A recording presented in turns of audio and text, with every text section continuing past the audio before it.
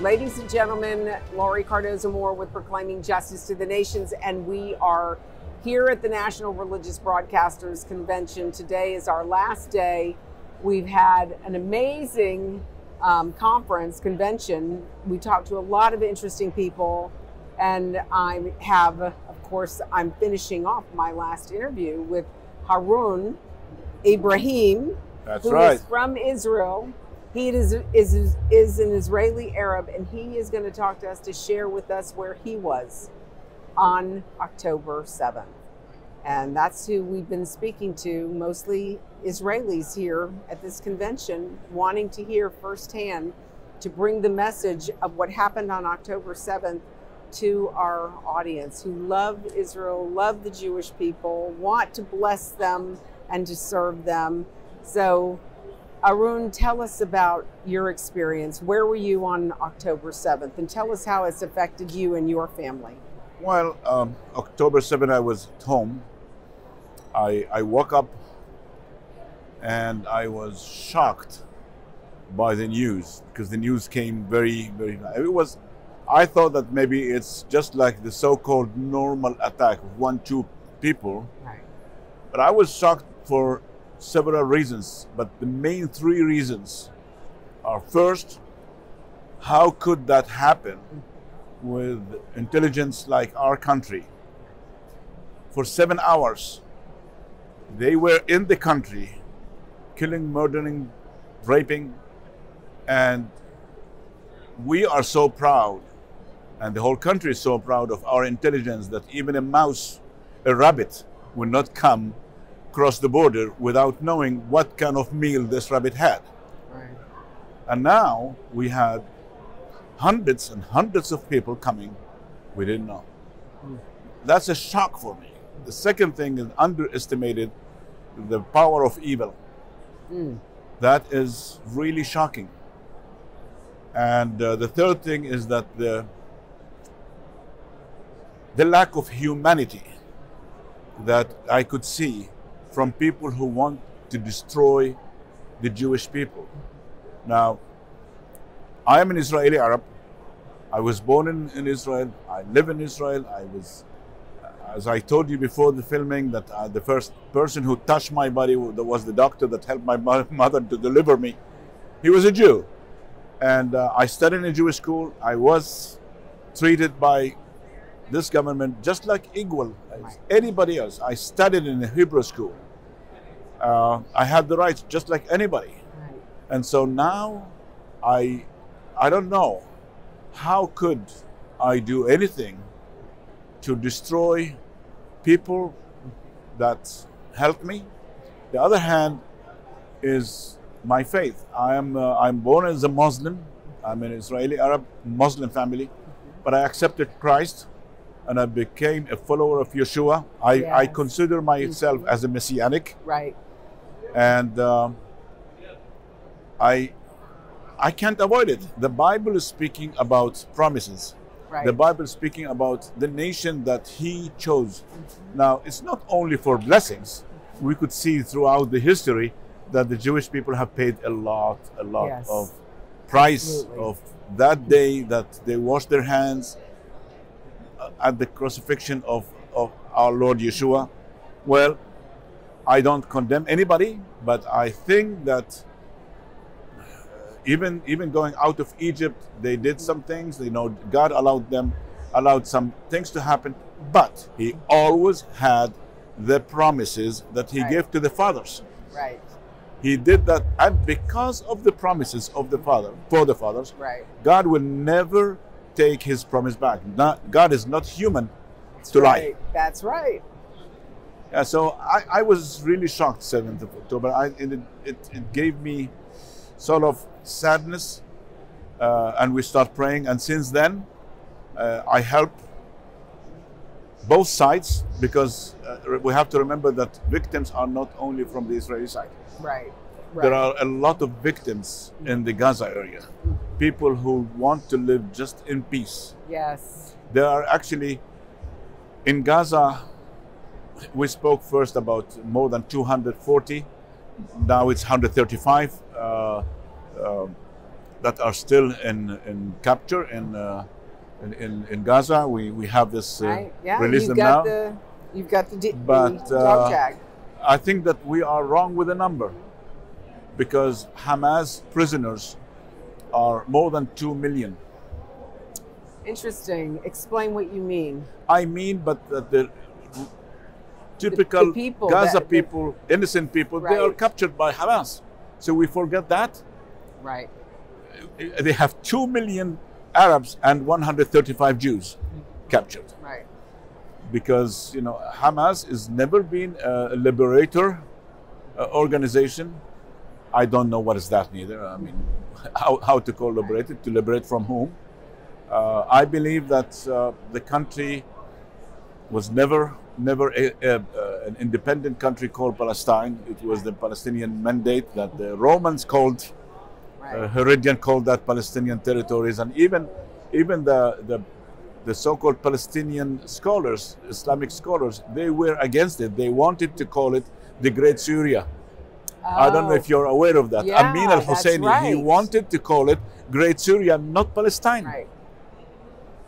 And, you know, if you go to history, 1848, right. The Belarus ambassador wrote a letter to the Caesar of Russia, telling him that, oh, here in Jerusalem, there are 7,000 Jews, 5,000 Muslims, 4,000 Christians, 100 Europeans, 800 Turks.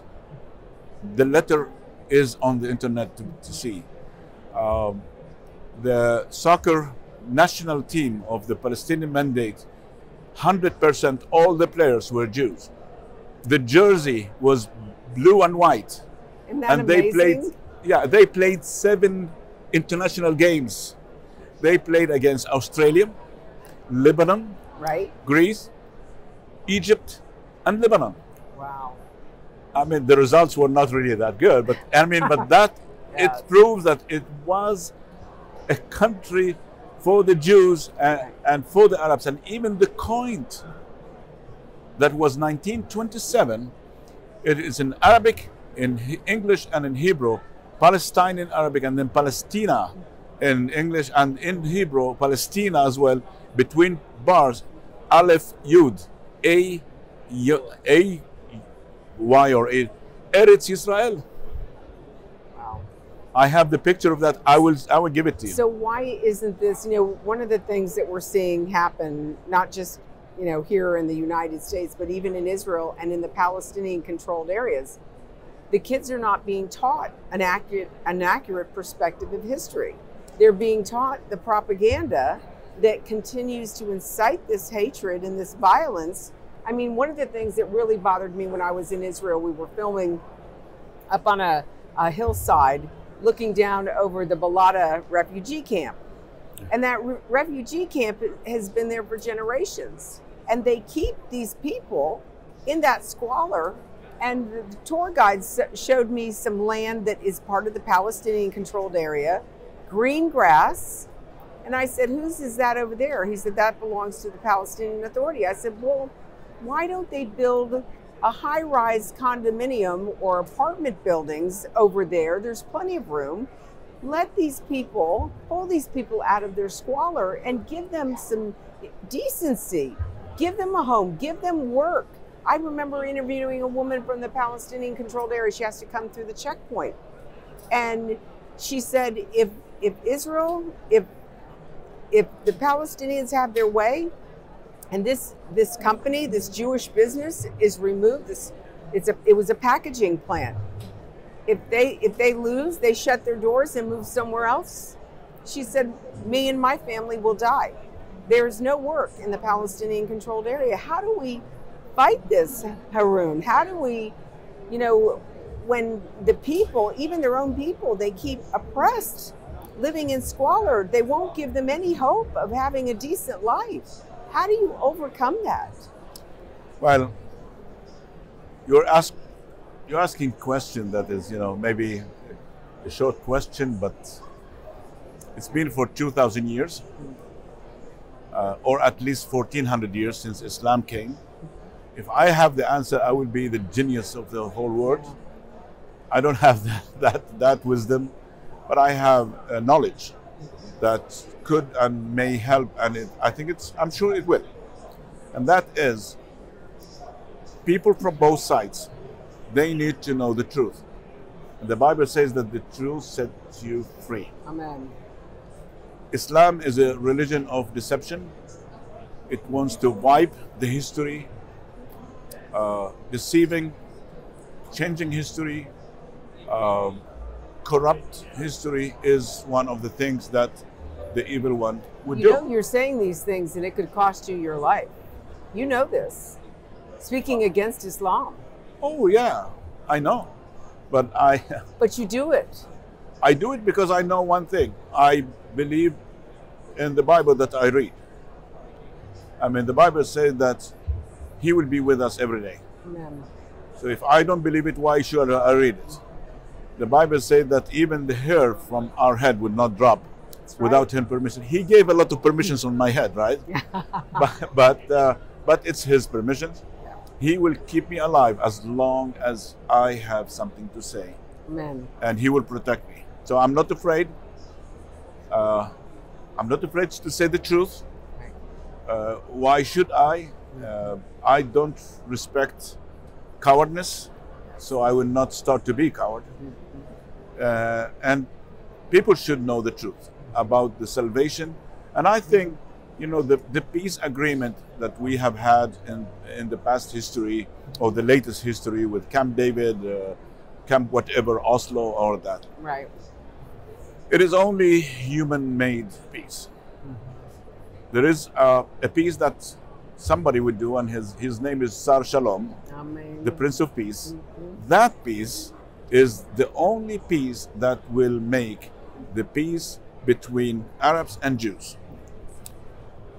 Only through Yeshua, these two nations can be one nation, one family of God. And so I believe that it is very important that we say the truth with love, but fearlessly. So I'm hearing talk that there are a lot of Arabs in Gaza who are actually they're having dreams of seeing Yeshua. That's true. That's true. Many are accepting Jesus as their Savior. Of course, they are hiding because it cost them their life, as you said. And it's not for everybody the mission to speak loud, because some people are meant just to live as the light in their family, to preach with their life. Right. But there are, I hear all the day, and I mean, we hear a lot of stories. I am a director of Al Hayat channel, a channel that's preaching the gospel to the Muslim nations in Arabic. And so we hear a lot of these stories. We receive a lot of feedback from all over the Arab world, all over the world. Wow. People accepting Yeshua, Jesus as their Savior. And our channel is known that we preach the gospel fearlessly, but with love. Are you threatened? Preaching Several times. But as I said, I mean, why would I have to make this a big thing? If Jesus was threatened, if He died, He was on the cross because He said the truth. Well, who am I not to do what my Master did? What He was willing, yeah.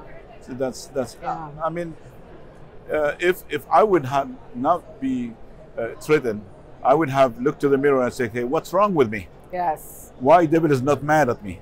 Absolutely. Yeah. That's what they say. You know you're over the bullseye when you start getting attacked. Exactly. And I really love to share this because I love Muslims. I love Arab people. If I love somebody, I will tell him the truth. Yes. If if I don't care about him, I have salvation. I got salvation through the crucifixion of Christ and His resurrection. Right. And I keep it for myself, selfish. I don't share it with anybody. Right. He will not condemn me, but I am not going to be one day called, come the faithful servant. Amen. I want to be that Well person. done. That's right. Well done, sir. Well, I want to thank you so much for taking the time to share with us. This is such an important issue, and many Christians don't understand why there's so much hatred by the Arab population for Israel and why this battle continues. And it's so amazing to hear your story and your testimony of how God is using you, an Israeli-born Arab who lives in Israel. You don't live in the Palestinian-controlled area, correct? No, no. I actually I live in Europe now. I am from there, but I travel to the country many times a year. Okay. I wrote, by the way, my story as a book. Right. It's going to be published very soon, and I share about that. I share about my background, my ministry, and it is very clear that people in the country, when they hear the truth, they can be transformed into different people. Amen. Amen. So how can our audience learn more about your organization? Where can they find you? They can find us in alhayat.org. It's alhayat.org. Very good. And they can go there, ask for more information, read about the information. I hope you can have that as a text on the screen, and people are much welcome to ask us, and we will share what God is doing in the Middle East, in the Muslim world, through us and in us. Amen. Amen.